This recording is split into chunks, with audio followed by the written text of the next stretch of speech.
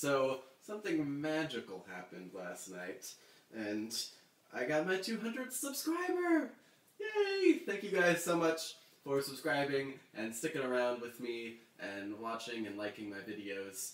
And it just means a lot to me that people actually want to watch this dumb face talk to them for a few minutes every couple, however so often I upload a video. So the funny thing is, last year when I did Vita, my second video was when I hit 100 subscribers, and now a year and a day later I hit 200 subscribers, so that's a happy coincidence. Last year I attempted to eat as many Peeps as I could in 3 minutes.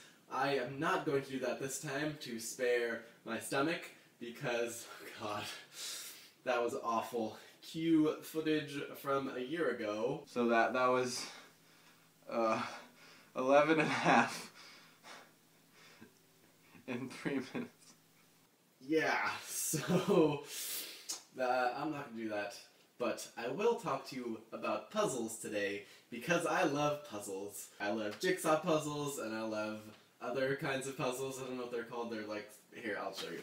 I love these kind of puzzles, like spatial puzzles. I guess this one is you try to get a ball through all of the obstacles, and if you mess up, then it just falls to the bottom and makes this really annoying noise that I will spare you for the moment. So yeah, I like these kind of puzzles.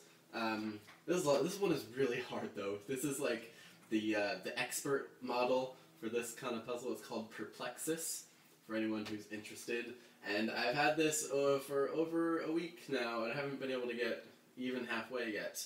And it took me the original one like only a couple hours to do, so this one is really hard. But, you know, I think like the harder a puzzle is, the more rewarding it is when you finish it, because you had to put in all that effort, and just when you finish it, it's just like, you can't beat that feeling when you've been working on something for like days or weeks even, and then you finally finish it and you're done, and it's just a great feeling. I also really like Rubik's Cubes.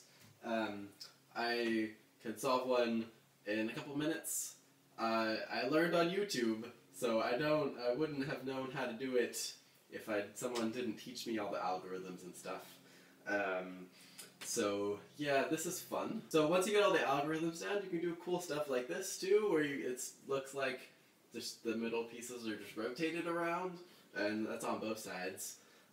So that's a lot of fun to do. I just really love puzzles, and do you guys like puzzles? I don't know, let me know down in the comments what kind of puzzles you like, if you like puzzles, why you don't like puzzles if you don't like them, and yeah, thank you guys so much again for subscribing and liking my videos and sticking around, and yeah, I'll see you guys tomorrow.